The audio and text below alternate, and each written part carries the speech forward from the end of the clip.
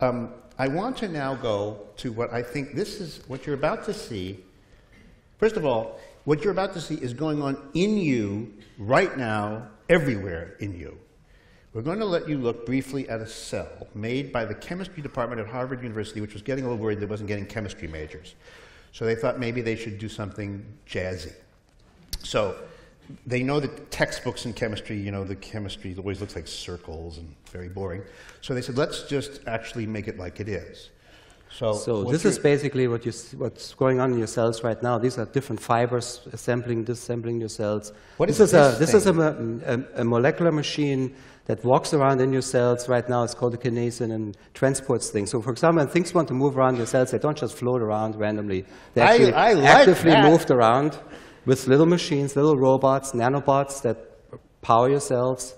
What you see here is actually an amazing machine coming out of these little pores, which actually assembles other machines. This is like the factory floor of your cells. It's called a ribosome. It reads your RNA. RNA is, comes from the DNA, it's translated into RNA, and then it basically gets read out by these ribosomes, and they make new machines which then do other things. So there's all kinds of machines in your cells, things that rotate, things that walk, things that make other machines, things that read RNA, things that copy DNA, that open, let's look at this again while we talk about it. Can we look at it a second time? First of all, how fast is this in real life, all these things going on? Oh, some of those things can happen quite fast, some kind of slow. And that's actually interesting thing of a nanoscale. You can create all kinds of time scales depending on how many pieces have to act together. Some things can happen in nanoseconds, some in milliseconds, some in microseconds. You know, they're actually, they make steps in the kind of millisecond range, I would say. In the what? Like milliseconds or thousandths of a second.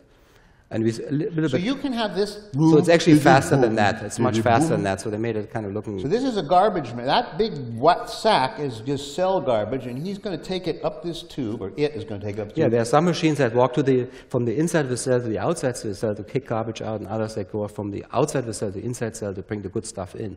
So they're specialized machines. They only walk in certain directions.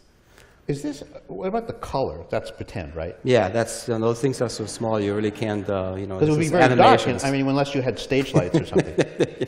This is a copier? Yeah, that's a copy, and that little wormy thing coming out is a new protein coming out, and here's a new protein has formed, two of them linked together, and they make a new nanomachine that goes off to do its thing.